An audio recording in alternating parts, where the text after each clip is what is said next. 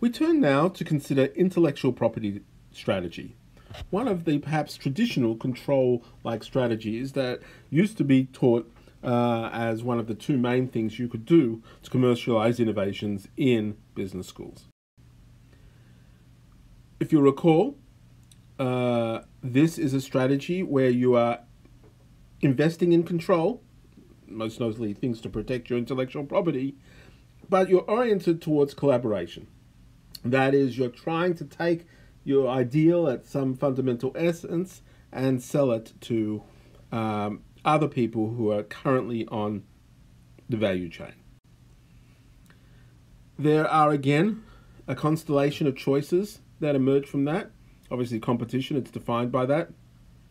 In terms of customer, you are trying to sell to customers who are on the existing value chain, somewhere on the segment, maybe an established firm. So you have to think about, well, what is your creation for a value for their customers? In terms of your technology, if you're going to sell an idea, it has to be able to transfer easily to other firms, has to be used by them. So it's probably on the same technological trajectory as incumbents, and it's easily generalizable and transferable. In terms of your identity, what you are is an ideas factory. You have an integrated team of innovators and IP managers. You're going to double down on people who can make deals for you and who can enforce the law. Externally, you're going to be dealing with a whole lot of complementary asset providers, and you're going to be effectively an arm's length in terms of your ability to deal with them. And in terms of the ecosystem, you're going to look for specialized clusters for the innovation functions and where you can access resources that give you deal-making expertise. In terms of your value creation hypothesis, your value creation hypothesis is going to be that you can actually do this, that you can actually transfer novel innovations into the value chain. Okay, that has to be done. If you can't do that, if you haven't created value within the value chain and you can't, independent of your own company, do so, you are going to fail, and this is going to be a bad path for you. In terms of your value creation, value capture hypothesis, this part here, what you are trying to do is developing strong bargaining power and a reputation of enforcement that allows you to earn more and more. Those are the things that will be most valuable to you. As an example of this, we've already talked in a previous lecture about the case of Liquiglide.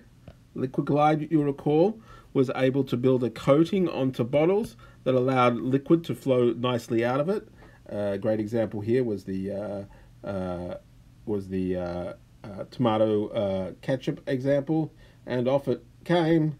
Could give stains. I guess they could put some stuff there, but it would be ultimately not in the bottle, and you'd have to be not part of society to not want an easier way of doing that. Anyway, well, what did they do? What they were doing was they weren't building the bottles themselves. They could do that. This company, what they did was licensed. They wanted to license their technology to existing bottle makers. And who did they end up using, of course, was Elmer's Glue. And in March 2015, they joined forces to be the supplier of this technology to them so that glue could get out of these bottles. We see IP strategies in other forms as well. Obviously, a great example of IP strategy is that used by J.K. Rowling, pictured here. J.K. Rowling is the inventor, if you could say that, of the Harry Potter universe. And she is engaged in many licensing deals. Okay, she came up with movies. She, of course, came up with other materials and books, and has Harry Potter World sitting there right there in Universal Studios.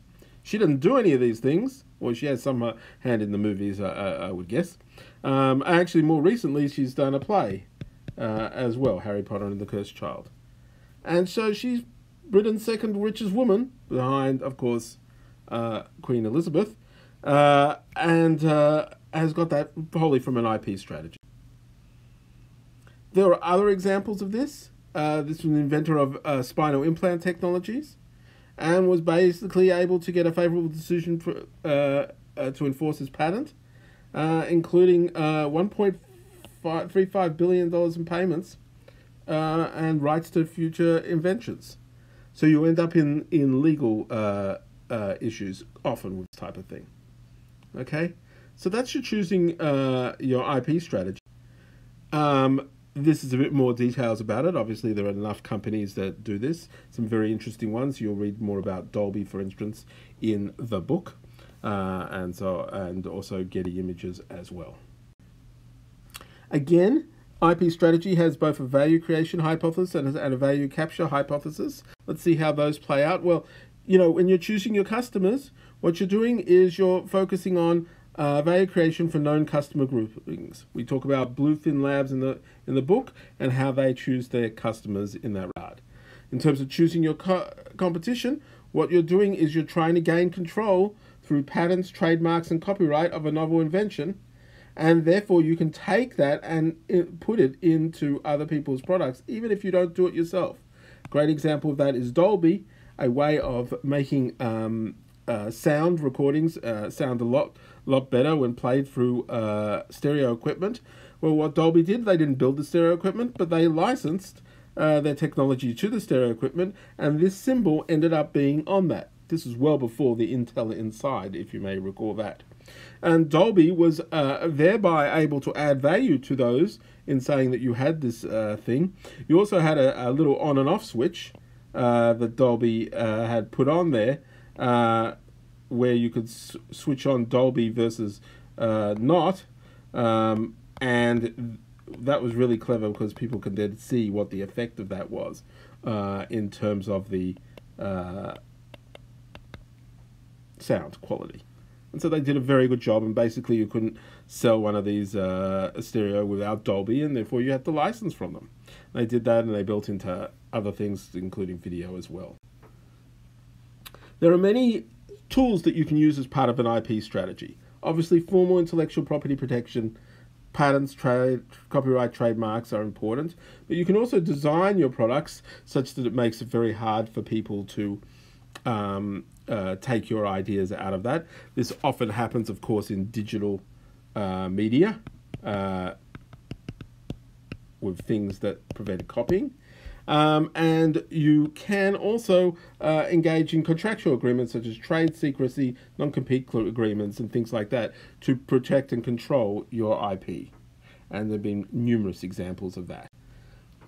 In terms of patents, what are patents? Patents are a quid pro quo. They are a right to exclude anyone from using your idea in exchange for telling the world what that idea is. So you get a 20-year patent term, usually from the date of filing. And our usual justification of that is we want this protection so that people can earn a reward from their innovations.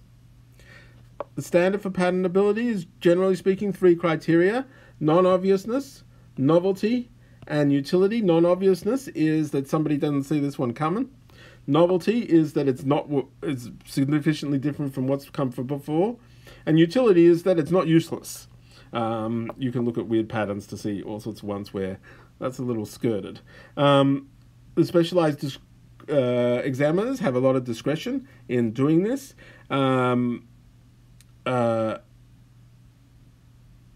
So basically, it'll go to someone with knowledge of the field. Of course, that's going to be an issue if you have something that crosses over fields. And then in the United States, the Court of Appeals or the Federal Court spends a great role in hearing patent appeals and enforcing or restoring the patent law. There has, as a result of that, been a big rise in patenting over time. The courts were strengthened at about this time period, and you've seen there that we've had a massive growth in the number of patents being issued in the United States and elsewhere since that time. And alongside this, we've had a dramatic rise in the licensing of those patents, which is the usual means by which patents are commercialized in an intellectual property strategy. And so we've seen that trend increasing as well. Obviously, there's a lot of controversy about this. There was this great case, Myriad Genetics. Myriad Genetics was a company that was trying to patent the gene for breast cancer, or the discovery or exploitation of it, obviously raises a ton of issues that are still on to this very day. And moreover, you should know that getting a patent is not the be-all and end-all. It is a signal. It's a signal that you might have some protection, but there's some uncertainty associated with it. And that uncertainty really matters. You may not get the patent. Even if you get a patent, it might get overturned. Even if it gets overturned, you might not have the full range of rights to exclude, depending on how useful the patent is for the economy. These are very complicated issues, okay? And they're going to impact on whether you think an intellectual property strategy is a good idea. Chances are the patent alone won't be enough for you to do that. Copyrights are similar, but they're the right to exclude for people from copying. There's no quid pro quo. You don't have to tell anybody about it. The usual reason for copyright is to protect artistic work, but there are nuances to that law. Trademarks are the way in which you can secure a name for your product to stop people getting confused between your product and someone else's. That can be extremely valuable. This is not necessarily just a big deal for an IP strategy. This is a big deal for a lot of strategies. Trade secret law comes in. Trade secret law is currently what Google's Waymo is trying to enforce against Uber, who acquired Otto and its employees, and are trying to use that to say that you cannot take the secrets of self-driving cars with you to some degree. It operates differently in different jurisdictions with different powers. The best way to get secrecy, as we'll see in a second, is actually to be secret. Sometimes you can control ideas in other ways. This is one of our favorite little guys. This is a guy standing here with a shotgun. He's built around his apple orchard apple tree some actual protection to stop people from being able to get his specialized seeds. So, you don't always have to think about the legal mechanisms to do stuff. Similarly, we have other intellectual property strategies or things that look a lot like them. You may end up collecting data of some degree. You may end up appropriating code to some dimension and being able to keep that secret. Or you might try to take your algorithm, as Google did in terms of the PageRank algorithm, and try and protect that. In their case, they had options to sell that and chose to. In terms of the identity, you want to build an ideas factory. You are going to be specialist in the production of ideas, not in the commercialization or exploitation of those ideas. So that means that your company, if it's going to be more than one trick pony, has to be a source of new innovations, and that's its value creation hypothesis. And the value capture hypothesis is going to be that you're not going to give this stuff away easily. And those are the things you have to balance out there. So the negotiating strategy will be an important part of any IP strategy playbook. So if you have a venture that is pursuing an IP strategy, you've got to establish a strong bargaining position. This means real commitments matter and things like momentums matter. This does not mean that you're going into the art of the deal. What you want is to do the science of the deal. You want to have real things matter, not fake tactics such as banging your fists on desks and looking tough. So you want to think about these negotiation courses, and you want to structure your deal so that you understand who you're negotiating with and you can get to yes. Get to yes. Call your lecturer for that one. A case which we talk about in the book where this was very effective is that of Millennium Pharmaceuticals. Millennium Pharmaceuticals came up with ways of basically being able to produce new drug options and to be able to commercialize them in various ways. You should say, hint, hint, some of our AI companies are doing very similar things. What did they do? They had a superstar advisory board. They had a tight integration between IP management and research activity. They structured the scope and process of each negotiation separately, so to exploit as much as possible. They had to build a license. They had licenses build on each other, so that once they got one negotiation, they had improved terms for the next one. And this led to measurable deal outcomes at a time which you can see here. Initially with Roche, 6 million upfront, 10 million per year milestone, etc. But look at how these improve as they did more and more deals. This is something to pay attention to.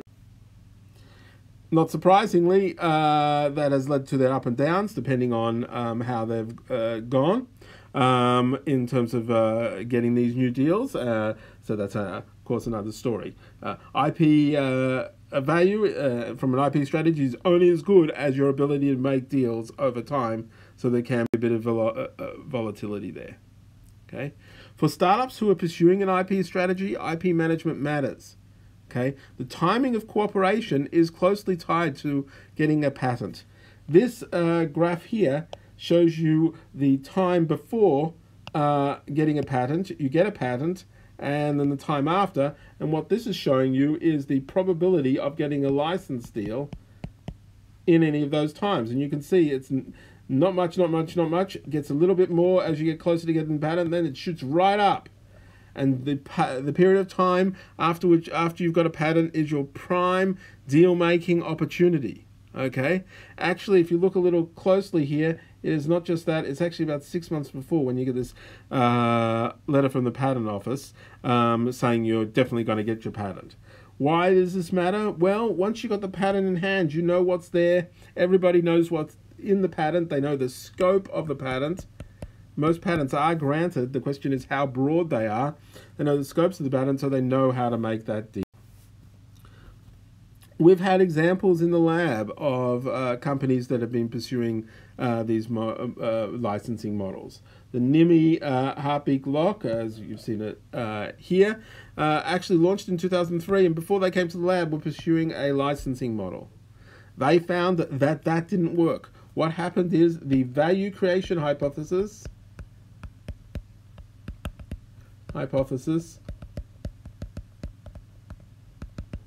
failed. Something will come back later. They then pivoted and started away from an IP strategy. What happens when you disclose an idea? Okay, there's a great case here. This is Bob Kearns. He's an engineer in Michigan. He invented the intermittent windshield wiper. This is the thing that is on everyone's car, on your windshield. You've seen it before. It's basically wiping off. Notice my drawing here. Wiping off rain that is coming down onto the windshield. The windshield wipers used to go back and forward, without much, fast or slow. But what the intermittent windshield wiper would do is they'd come down, pause, like a blinking eye,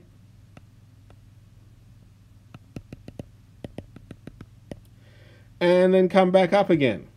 Okay, thereby providing a much more efficient way of dealing with different sorts of rain that was going on.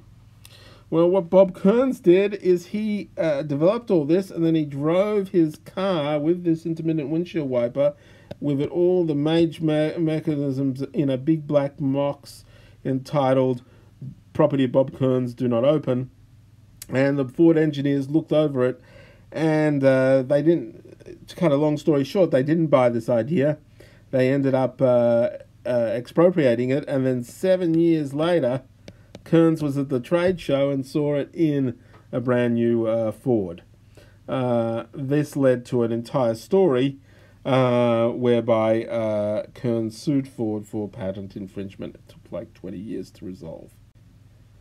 This whole issue here is an issue that is called the disclosure problem. It was first articulated by this man, who is Kenneth Arrow, won a Nobel Prize in economics some years ago for many things. Actually, probably not this. But basically, he says, what's the problem with an ideal selling model? Okay?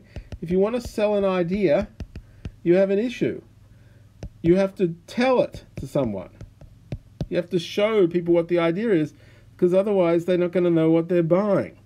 Okay? But the problem is, once you tell them the idea, then they know the idea.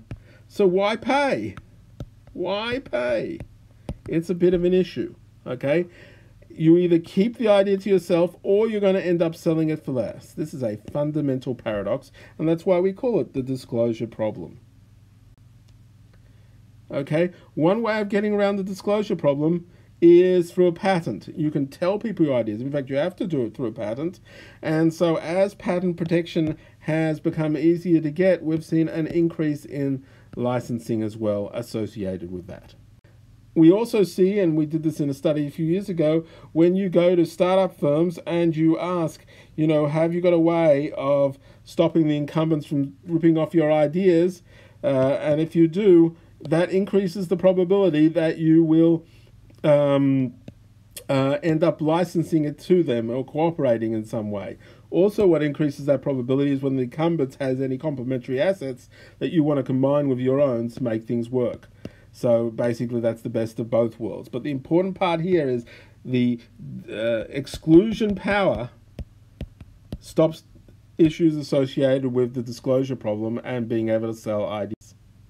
Okay, and so that was part of what we did in this later study, thinking about how actually getting a patent actually led to more licensing deals itself. The patent itself was important, not just potentially or an optional.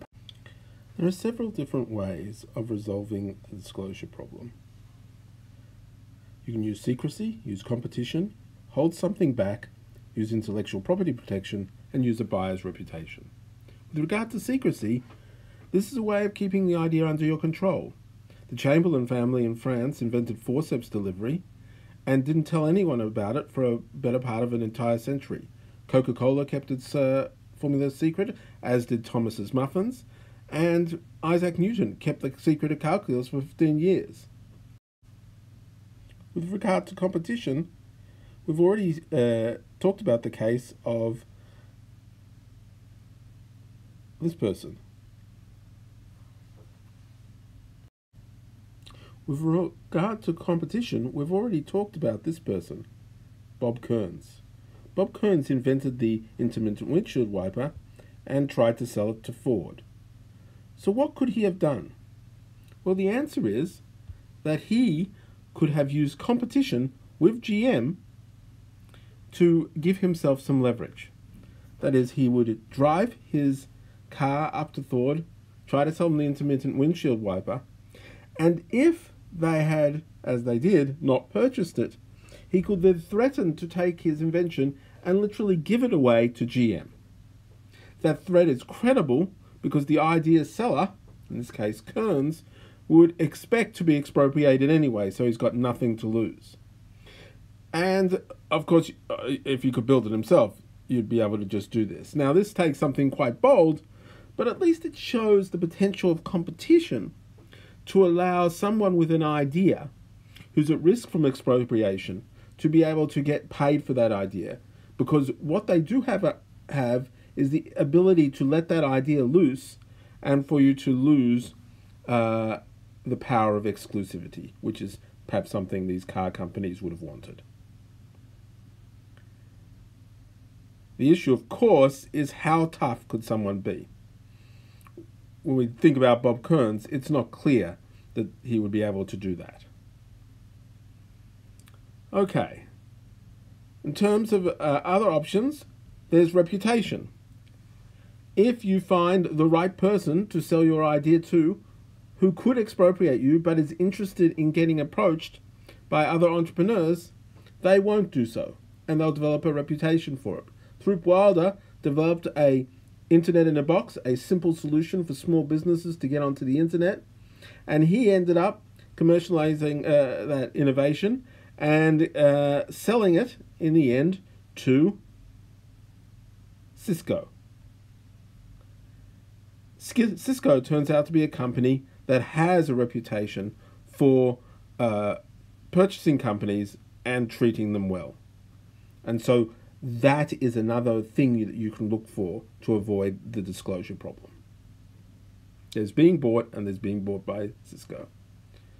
Finally, in terms of a follow-up, an actor, Greg Kinnear, took ABC to court many years ago for expropriating the idea, or alleged expropriation idea, or actually it turns out they did, for America's Funniest Home Videos. He won that case on appeal. Okay, who is Greg Kinnear? Greg Kinnear is the person who played Bob Kearns in Flash of Genius. Okay. And that's basically it. So there's intellectual property strategy. There's a lot to it, a lot of different parts, but you can see some of the issues that you face.